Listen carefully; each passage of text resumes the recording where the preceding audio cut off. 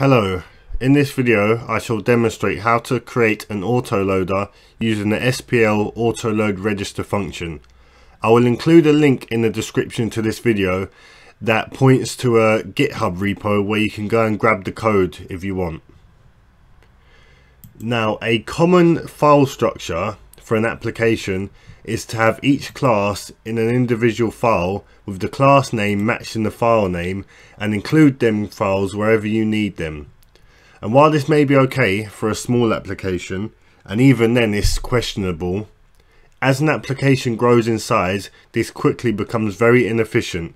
The reason being is that every time you add a new class, you need to make sure that you include it anywhere you would like to use it, and an application can quickly become hard to manage. A much better solution is to have the classes auto-loaded whenever you need them, and this is what I shall demonstrate now.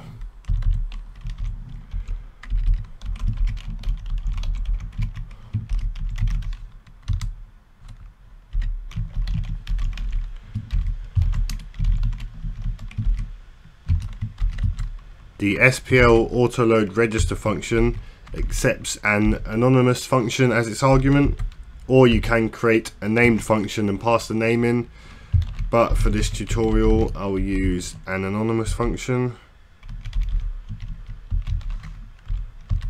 Set up some variables now.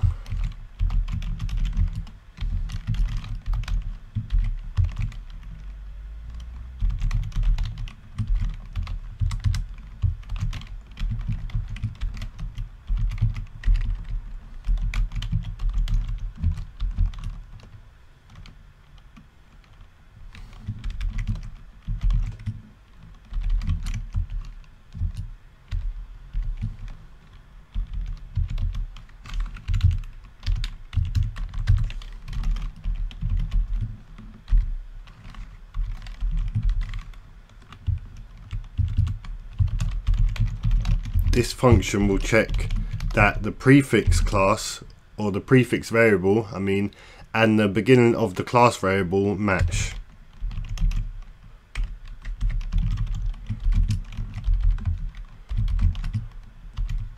If they do not, then it returns here.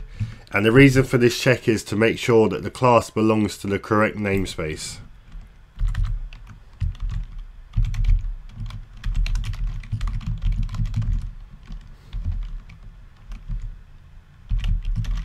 Next, I want to get the path to the class starting from the app folder.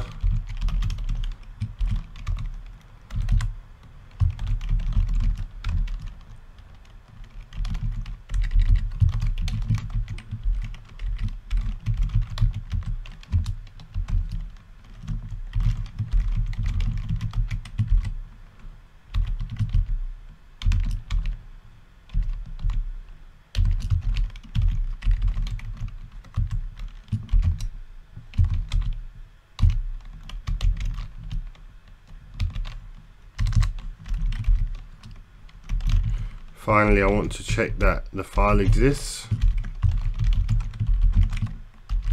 and if it does, I will require it.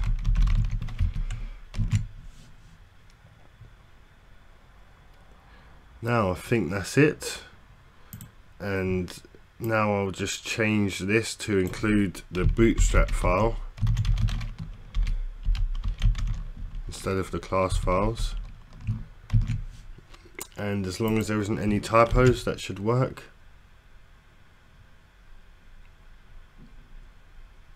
Yep, that's worked correctly. I'll just go over the code quickly.